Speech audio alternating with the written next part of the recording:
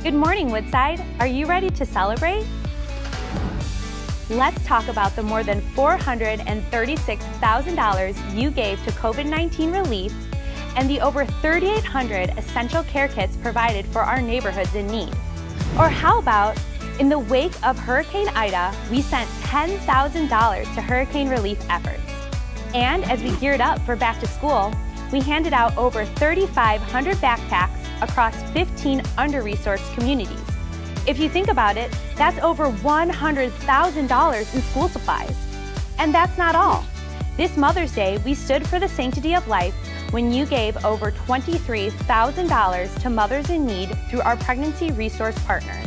And when devastation hit Haiti and Afghanistan, our church family answered the call and gave over $70,000 to those who desperately needed it.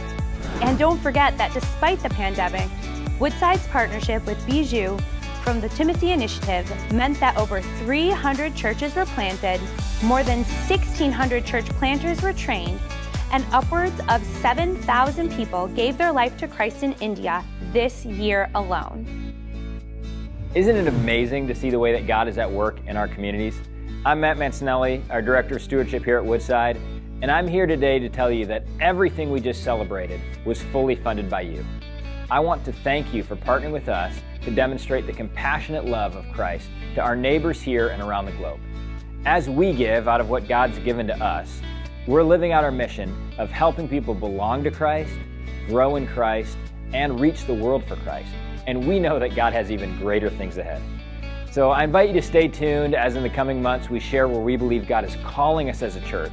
And today, I hope that you can see what a difference it makes when you give to God's work here at Woodside.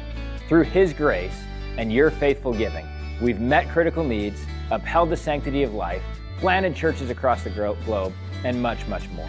So thank you for living generously as we see lives changed by the hope and message of Jesus. And remember, the best is yet to come.